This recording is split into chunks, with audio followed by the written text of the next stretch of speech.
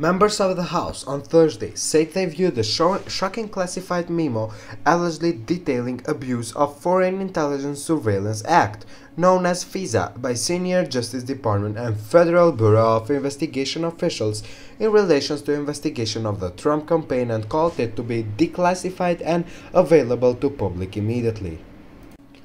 "It's troubling, it's shocking," Republican Mark Meadows told Fox News. "Part of me wished that I didn't read it because I don't want to believe that those kind of things could be happening in this country that I call home and I love so much. The facts contained in this memo are jaw-dropping and demand full transparency.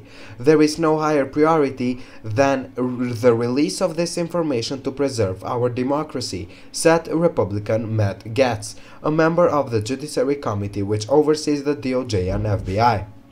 Republican Ron DeSantis, another Judiciary Committee member, called the memo deeply troubling and said it raises questions about the Obama DOJ and the Comey FBI. The memo also repeatedly contains information about the dossier put together by Fusion GPS that alleged Trump and members of his team collude with Russians in the 2016 election, according to a report by investigative journalist Sarah Carter. Rule X of the House Rules allows the Select Committee to publicly disclose any information of its possession after a determination by the Select Committee that the public interest would be served by such disclosure. According to the House rules, if the House Intelligence Committee votes to make the report public, President Trump would have 5 days to issue any objection.